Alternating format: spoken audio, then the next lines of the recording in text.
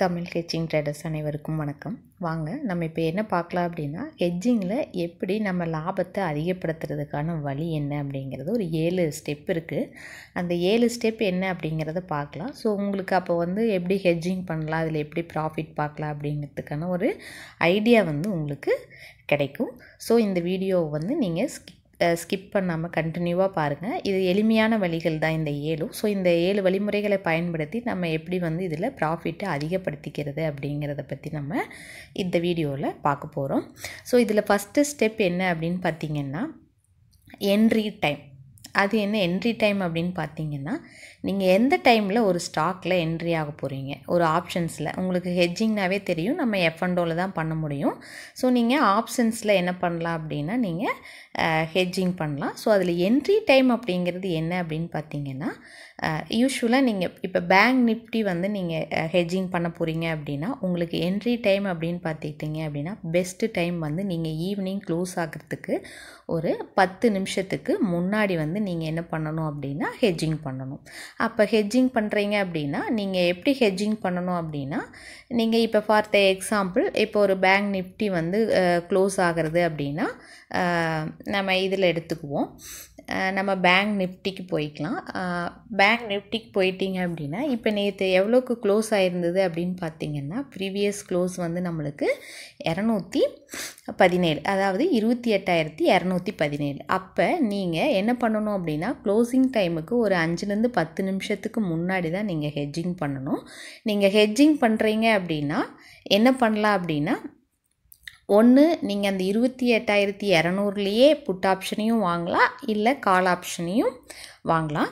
இல்லை நான் 100 பாயிண்ட் மேலே 100 பாயிண்ட் கீழே அப்படின்னா, அப்போ 28,100ம் 28,300ம் நீங்கள் என்ன பண்ணலாம் அப்படின்னா பை பண்ணலாம். அதாவது 28,300 கால் ஆப்ஷனும் 28,100 புட் ஆப்ஷனும் நம்ம என்ன பண்ணலாம் அப்படின்னா பை பண்ணிக்கலாம். ஸோ உங்களுக்கு அடுத்த நாள் ஒரு 200-300 பாயிண்ட்ஸ் அதிகமாக கிடைக்கிறப்ப நம்மளுக்கு இதில் லாபம் அதிகமாக கிடைக்கிறதுக்கான வாய்ப்புகள் இருக்குது. ஸோ நீங்கள் பேங்க் நிஃப்டி ஆப்ஷன்ஸில் ஹெட்ஜிங் பண்ணுறீங்க அப்படின்னா, நீங்கள் உங்களுக்கு சரியான டைம் அப்படின்னு பார்த்தீங்கன்னா, ஈவினிங் க்ளோஸ் ஆகிறதுக்கு 10 நிமிஷத்துக்கு முன்னாடி தான் நீங்கள் என்ன பண்ணணும் அப்படின்னா அந்த ஹெட்ஜிங்கை பண்ணணும்.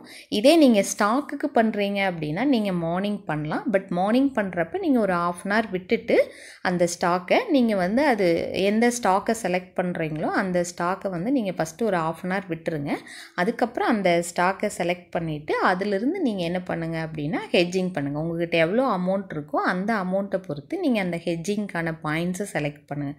ஸோ 10 ரூபா மேலே இருக்கலாம், இல்லை 10 ரூபா கீழே இருக்கலாம், இல்லை 20 ரூபா 30 ரூபா மேலே கீழே, அந்த மாதிரி நீங்கள் வச்சுருக்கிற அமௌண்ட்டை பொறுத்து என்ன பண்ணலாம் அப்படின்னா நீங்கள் ஹெட்ஜிங் பண்ணலாம்.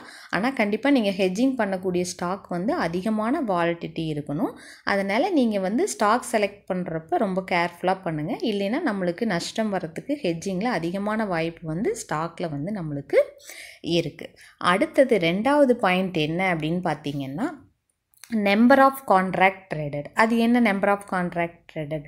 நம்பர் ஆஃப் கான்ட்ராக்ட் ட்ரேடட் அப்படிங்கிறது நத்திங் பட்டுங்க.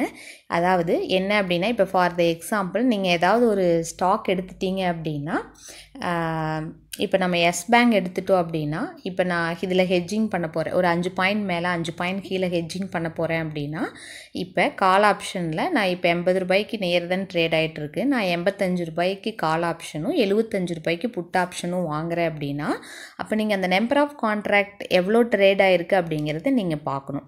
இப்போ நான் 85ல் எடுத்துட்டேன்னா எனக்கு நம்பர் ஆஃப் கான்ட்ராக்ட் எவ்வளோ ட்ரேட் ஆகிருக்கு அப்படின்னு பார்த்தீங்கன்னா 1678. இது கண்டிப்பாக 100 கான்ட்ராக்டுக்கு மேலே ட்ரேட் ஆகிற ஸ்டாக்கை மட்டும் நீங்கள் செலக்ட் பண்ணுங்கள். அதுக்கு கீழே இருக்கிற ஸ்டாக்கை செலக்ட் பண்ணிங்கன்னா கண்டிப்பாக உங்களால் லாபமோ அல்லது நட்டமோ வரப்போ ஈஸியாக கொடுத்துட்டு நீங்கள் எக்ஸிட் ஆகிட்டு வெளியில் வர முடியாது, அது கஷ்டம். அதனால் நீங்கள் இந்த நம்பர் ஆஃப் கான்ட்ராக்ட்ஸை நோட் பண்ணுங்கள். குறைவான இதே நீங்கள் 75ல் எடுத்துட்டிங்கனாலும் உங்களுக்கு அதிகமான கான்ட்ராக்ட்ஸ் இருக்கும். ஸோ அப்போ இதுலேயும் 1688, அதுலேயும் 1600. ஸோ இந்த மாதிரியான இதை செலக்ட் பண்ணிங்கன்னா நீங்கள் ஈஸியாக என்ன பண்ணலாம் அப்படின்னா எக்ஸிட் ஆகிட்டு வெளியில் வர்றதுக்கு உங்களுக்கு வாய்ப்புகள் அதிகமாக இருக்கும். இதே குறைவான இருக்கிறதெல்லாம் எடுக்காதீங்க. இப்போ ஃபார் த எக்ஸாம்பிள் நீங்கள் பிபிசிஎல் எடுத்துட்டீங்க அப்படின்னா, இப்போ நான் இது ஒரு 10 ரூபா மேலே 10 ரூபா கீழே நான் ஹெட்ஜிங் பண்ணணும்னு நினைக்கிறேன் அப்படின்னா, அப்போ உங்களுக்கு இதில் 360ல் எடுத்துட்டிங்கன்னா பார்த்தீங்கன்னா உங்களுக்கு எவ்வளோ கான்ட்ராக்ட் 118 இருக்குது. பட் இதே வந்து நீங்கள் புட் ஆப்ஷனில் எடுத்துட்டிங்க அப்படின்னா நான் 340 பண்ண போகிறேன் அப்படின்னா அப்போ இதில் எவ்வளோ கான்ட்ராக்ட் இருக்குது அப்படின்னா 38 தான். ஸோ அப்போ அதில் 118 இருக்குது, நம்மளுக்கு பிரச்சனை இல்லை. இதே பார்த்தீங்கன்னா 340 நான் 10 ரூபா மேலே 10 ரூபா கீழே பண்ணணும் அப்படின்னு நினைக்கிறேன். அப்போ நான் 340 புட் ஆப்ஷனில் நான் பண்ணணுன்னா இதில் எவ்வளோ நம்பர் ஆஃப் கான்ட்ராக்ட்ஸ் இருக்குது அப்படின்னு பார்த்தீங்கன்னா 38 தான் இருக்குது. இந்த மாதிரியான இதில் போட்டிங்கன்னா உங்களுக்கு வந்து வெளியில் எக்ஸிட் ஆகிறது கஷ்டம். ஸோ அதனால் இந்த மாதிரியான இதை வந்து நீங்கள் செலக்ட் பண்ணாதீங்க. அடுத்தது மூணாவது விஷயம் என்ன அப்படின்னு பார்த்தீங்கன்னா கண்டிப்பாக நம்பர் ஆஃப் கான்ட்ராக்ட்ஸ் வந்து வெரி வெரி இம்பார்ட்டன்ட்ங்க. 100 கான்ட்ராக்ட்டுக்கு மேலே நம்பர் ஆஃப் கான்ட்ராக்ட் ட்ரேட் ஆயிருந்ததுன்னா மட்டும்தான் நீங்கள் அந்த ஹெட்ஜிங்கை பண்ணணும். இல்லைன்னா அந்த ஸ்டாக்கையோ எதையோ நீங்கள் வந்து என்ன பண்ணாதீங்க அப்படின்னா ஹெட்ஜிங் பண்ணாதீங்க. அடுத்தது ஸ்டாக் செலெக்ஷன். மூணாவது ஸ்டாக் செலெக்ஷன் அப்படின்னா நீங்கள் பேங்க் நிஃப்டினா நம்மளுக்கு பிரச்சனை இல்லை. ஏன் அப்படின்னு பார்த்தீங்கன்னா கண்டிப்பாக ஒரு நாளைக்கு 200 பாயிண்ட்ஸ்லேருந்து ஒரு 300-400 பாயிண்ட்ஸ் வந்து இல்லை அதிகமான ஏற்ற இருக்கிற அன்னைக்கு 400-500 பாயிண்ட்ஸ் கூட நம்மளுக்கு அப் அண்ட் டவுன்ஸ் இருக்கிறதுக்கான ஏற்ற இறக்கம் இருக்கிறதுக்கான வாய்ப்பு அதிகம் இருக்குது.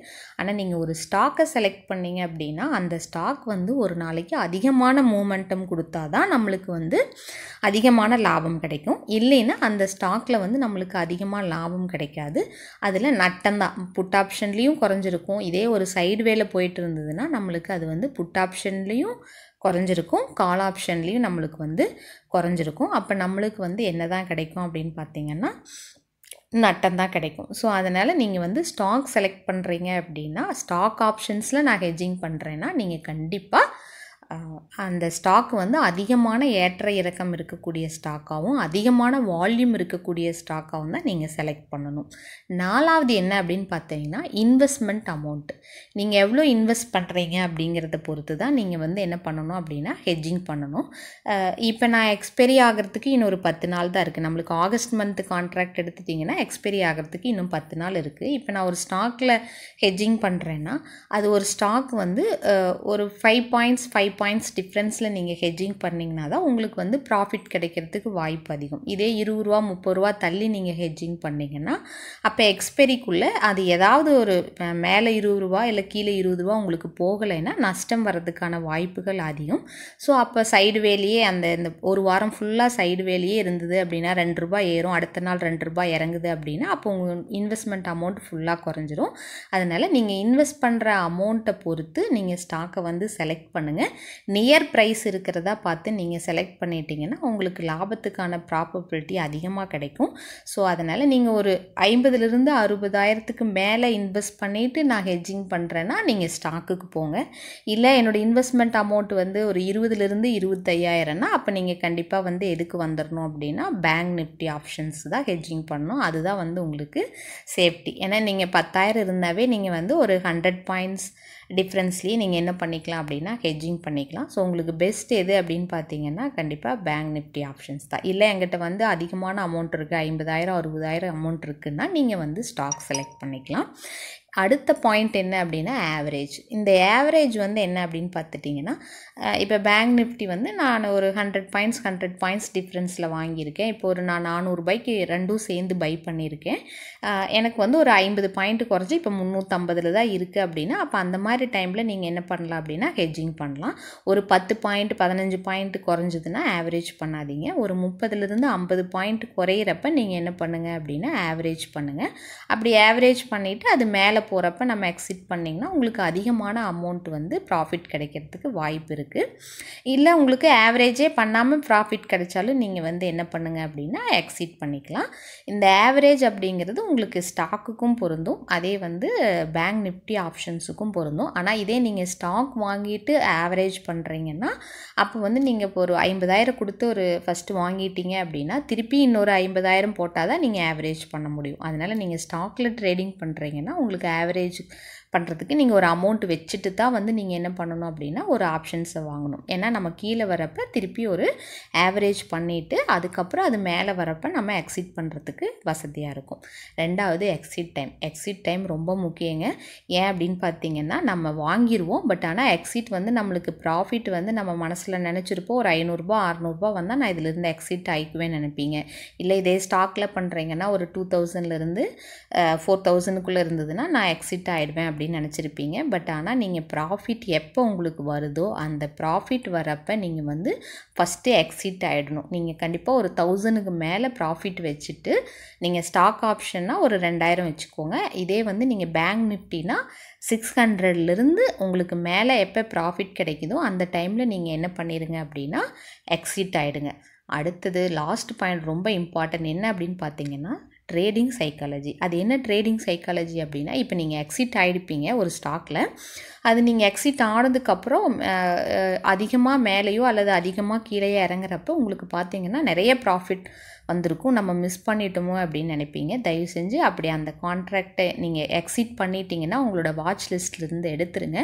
நீங்கள் அடுத்து ஏன்னா நீங்கள் லாபத்தில் தான் வந்திருக்கீங்க. இல்லை நட்டத்தில் எனக்கு 1000 ரூபாய் நட்டம் வந்துருச்சு, நான் வெளியில் வந்துட்டேன் அப்படின்னாலும் ஓகே, எனக்கு அது நட்டம் வந்துருச்சு, ஓகே அவ்வளோதான். அதோட அந்த ட்ரேடிங்கை நீங்கள் இது பண்ணிக்கணும். அடுத்து நம்ம என்ன ஸ்டாக் செலக்ட் பண்ணலாம், நம்ம எதில் வந்து ஹெட்ஜிங் பண்ணலாம், நம்மளுக்கு எப்படி ப்ராஃபிட் கிடைக்குங்கிறத யோசிங்க. இல்லை ஒரு 2 நாள் டைம் கேப் விட்டுட்டு அடுத்தது செலக்ட் பண்ணுங்கள். அது ஏறிடுச்சு இல்லை இறங்கிருச்சு அப்படின்னு நீங்கள் அதையவே நினச்சிட்டு இருந்தீங்கன்னா உங்களால் என்ன பண்ண முடியாது அப்படின்னா கண்டிப்பாக அந்த ஹெட்ஜிங்கில் வந்து உங்களால் அடுத்த ஹெட்ஜிங்கில் ப்ராப்பராக கான்சென்ட்ரேட் பண்ண முடியாது. ஸோ அதனால் நீங்கள் ஃபெயிலியர் ஆகிறதுக்கு அதிகமான வாய்ப்பு இருக்குது. இதெல்லாம் வந்து நீங்கள் ஹெட்ஜிங்கில் ஃபாலோ பண்ணிங்க அப்படின்னா உங்களுக்கு வந்து லாபம் வந்து அதிகமாக கிடைக்கிறதுக்கான வாய்ப்புகள் வந்து இருக்குது. நான் இந்த சிம்பிளான 7 ஸ்டெப்ஸ் உங்களுக்கு சொல்லியிருக்கேன். நான் வந்து இந்த தமிழ் ஹெட்ஜிங் ட்ரேடர்ஸில் டெய்லியும் நான் வந்து லைவ் டெமோ போட்டுட்ருக்கேன். உங்களுக்கு இந்த சேனல் பிடிச்சிருந்தது அப்படின்னா இல்லை எனக்கு லைவ் டெமோ வேணும் அப்படின்னா நீங்கள் வந்து என்னோடய சேனலை சப்ஸ்கிரைப் பண்ணுங்கள், லைக் பண்ணுங்கள், உங்களோட ஃப்ரெண்ட்ஸுக்கும் ஷேர் பண்ணுங்கள். உங்களோட ஏதாவது கமெண்ட்ஸ் இருந்ததுன்னா அதை வந்து எனக்கு கீழே போஸ்ட் பண்ணுங்கள். அதுக்கான ஆன்சர்ஸை வந்து நான் போஸ்ட் பண்ணுறேன். நன்றி. என்றும் உங்களுடன் தமிழ் ஹெட்ஜிங் ட்ரேடர்ஸ் தேவி. நன்றி, வணக்கம்.